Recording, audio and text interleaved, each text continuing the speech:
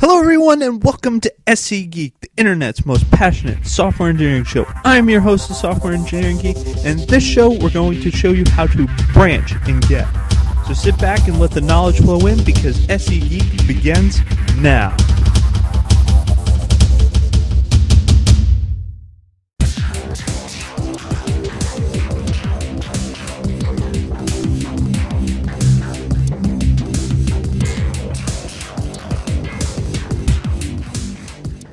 Okay, in this video we're going to be talking about branching. I've talked about this and touched on this just a little bit before, but in a Git repository, so let's go to Git, let's go back to our Grails repository and do a Git K. So as I've shown you, there's, you can branch off and merge back and things like that. So we're going to do this same thing in our little test repository. So let's go back to our test repository. And first thing we're going to do is we're going to do get branch. So as we see, we have just one branch, which is called master. So that's all good. We can also do a get branch -a, and we see all we have is master as well. Whereas if we did this, say, on the Grails repository, did a get branch -a, we see something a little different. So there's a whole bunch of branches. These are remote branches, which we haven't even looked at. So, this is, these are different branches, that we haven't actually even checked out that aren't local. But if we wanted to, what we could do is we could do a get checkout. Let's see. Let's do 1.1.x. Oops. Might help if I do a check out. So checkout is the way to switch between one branch and another. And we didn't have this branch originally on ours, but it took the remote branch and made that branch for us. So now we have that 1.1 branch. The remote branch is just, or its origin branch is just its way of knowing, what's changed or keeping track of what's changed between your branch and your remote branch. So it's kind of like under the hood.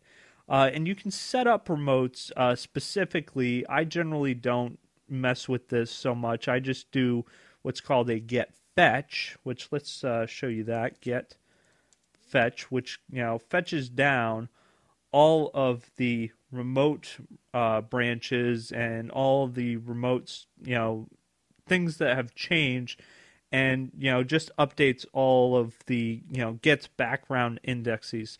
So doing a get fetch just by itself is usually just a good idea for syncing. It doesn't change any of your local branches, but it changes the metadata, so it knows, Get knows what's changed between your branch and the remote branches. So now, obviously this branch hasn't changed any, but let's just do a clear. And we're on this particular branch, which is fine. So if we do a get K on this branch, you'll see it looks a little different because, it's a different branch. Different things happened on this. This is actually a very old branch because all this stuff happened in 2009. So if we wanted to get back to our original branch, so we wanted to get back to master, we could do a get checkout master. And we switch back to the master branch. So let's see, and it says that our origin master branch has diverged because we made a commit, and we're actually ahead. Well, actually, we have one commit that's in the middle of theirs, which was our fake little commit, which we won't be committing. But let's go back to our actually test repository. So, and let's see, cd test. Okay, so we have this master branch here, and we want to do some experimental work. So you can do get branch, I think it's dash help. I don't remember what it is because I never do it this way, but you can, let's see, how do you create a new branch? I think you just use the new name and it creates it, or is there an actual switch for it? I don't know. I actually never do it this way. I'll show you the way I do it, which is what I do is, how we use the checkout command. I just do a get checkout, and then do the -b option, which will make a new branch and actually check it out at the same time, because you can create a branch and then not check it out, which I think seems silly. Usually when you create a new branch, you want to change to it immediately. So that's what this command will do. So now we have a new branch, and it's saying M2. All right, so let's do a get status, because we had this one file that was modified but not committed. So when you create a new branch, or when you move from one branch to another, uncommitted changes sometimes can follow you around. A lot of times Git will stop you from doing this and say you have to commit before we move on. And I'll show you some ways around that later. But this file actually moved with us. And say we didn't want to commit it on it. We wanted to have this be our test. So let's do a get GUI.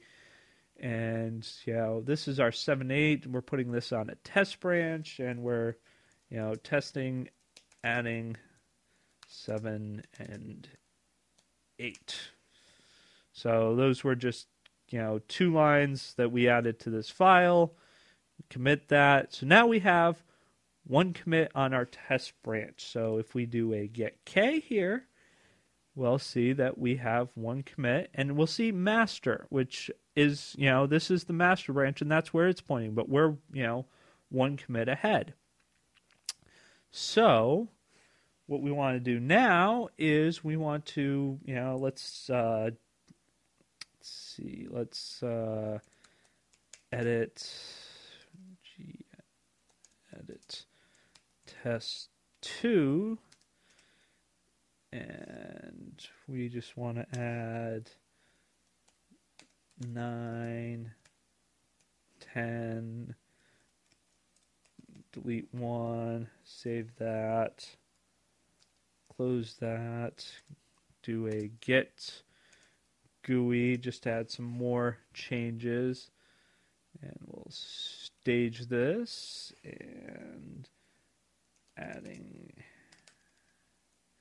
actually show you this, adding 8, 9, 1. You'll see that it, one of the great things about Git, especially in Linux, by default, you get spell check. So if you right click, it'll actually spell check your commits for you and do the nice little underline, which is nice. There is a little bit more to do to get this to work on Windows, which I might show in a future tutorial. We'll see. All right, so now we have those 2 commits. So if we now do a get checkout master, so switch back to master, and if we do a get k, we'll notice those 2 commits are gone. But say we want to actually merge those in. Actually, that's topic for another tutorial, because there's a lot more things that you can do with this. But we could actually merge those in, like you saw in the other repository. But there are some issues which I'm going to show you in another tutorial. But let's do just to set that up. Let's edit test 2, and we're going to remove 3. We're going to add 1, 2. So now we have some divergent changes here. Get Get GUI.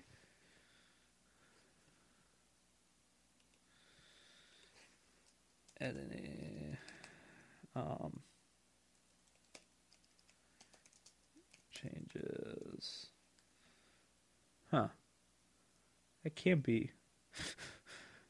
Oh well. Commit. So. Alright. So now actually let's do a get log and do from master dot test. So this shows me the two commits that we made between master and test. But if I wanted to see the other way around, I could do from test to master, and we get a different view of what's actually happened. So kind of flips it around. So let's clear that up.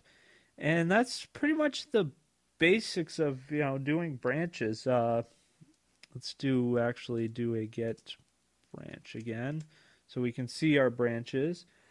We can also actually let's do a get branch test 2. Is it? All right. So that if I do a get branch, now I have test 2. If you want to delete a branch, we can do a get branch, and you can do a -d lowercase d or a capital D. There is a difference. If something is in an unmerged state, which we're talking about merging in another tutorial, but if it's branch in an unmerged state, get D will throw an error and tell you can't do this because it's in an unmerged state. Bad things could happen, but you can force it with a capital D. Be careful about that. So usually lowercase d just to be safe, and we're going to get rid of test2 branch. Now the thing about this is even though we're deleting the branch, we're not really deleting the changes that happened in that branch. Now this test2 branch we didn't do anything in, but even if we did, those changes aren't really deleted from the repository.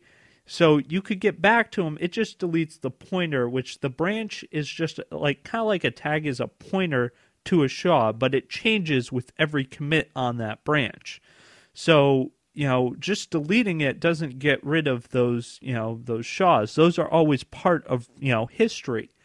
So in theory you can get back to them.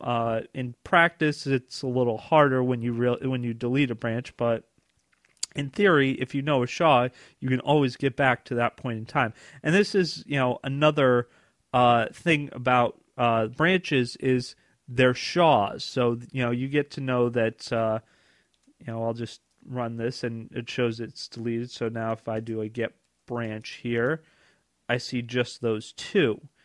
Now, another thing is I'm going to do a get checkout test. So now we're on the test branch again, and do a get checkout -b test 2. So what this is going to do is make a branch based on the current branch I'm on and check it out. So now we're on test 2 and go to get k. So now we have this particular, version of the repository. What I can do, and I showed you before, is I can do a reset. So I can reset to a particular branch to a particular point in time. So if I want this branch to say go back in time to right here, I can reset right here. And it gives me these options. Now I haven't really talked too much about reset, but I'm going to be talking about it more in depth in another tutorial.